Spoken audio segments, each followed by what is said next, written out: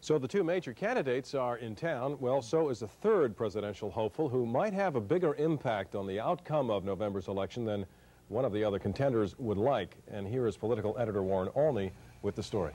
Chris, her name is Lenora Fulani. She represents the New Alliance Party, which she calls a progressive organization. She qualified to be on all 50 state ballots. She'll be on your ballot when you go to the polls. And she also qualified for federal matching campaign funds, no mean feat. But the two major parties have refused her request to be part of the presidential debates, and a federal judge has upheld them. Still, she could make a difference. So this election is a fraud. It's a profound fraud. She is attacked from the left and attacked from the right. A vote for Fulani on November 8th is a way to use our votes. It forces the Democrats to deal with the black agenda. Since the nominating convention, Fulani claims Dukakis has shoved Jesse Jackson aside.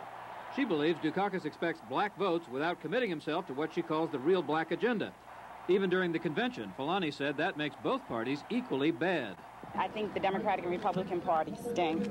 I think that they're totally opposites to what the people of this country want. And the same ideas had a lot of appeal today at Compton Community College. Rise up and let's teach these folks a lesson.